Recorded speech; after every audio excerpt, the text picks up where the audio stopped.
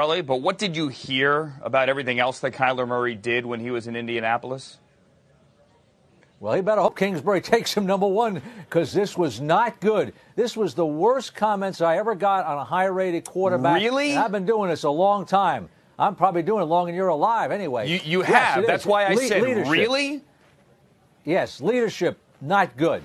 Okay, study habits, not good. The board work, below not good. Not good at all in any of those areas, see? And raising major concerns about what this guy's going to do. Now, people will say, well, we're going to compare him to Mahomes. We're going to run an offense like Mahomes. We're going to run an offense like Baker Mayfield. Well, you can. And by the way, Friday, tune in up to minute. I'll show you the offense you're going to run with this guy. It is possible. But those guys are much different.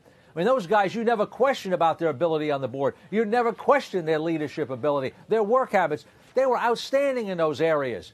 This guy's not outstanding in those areas. It showed up in the interview.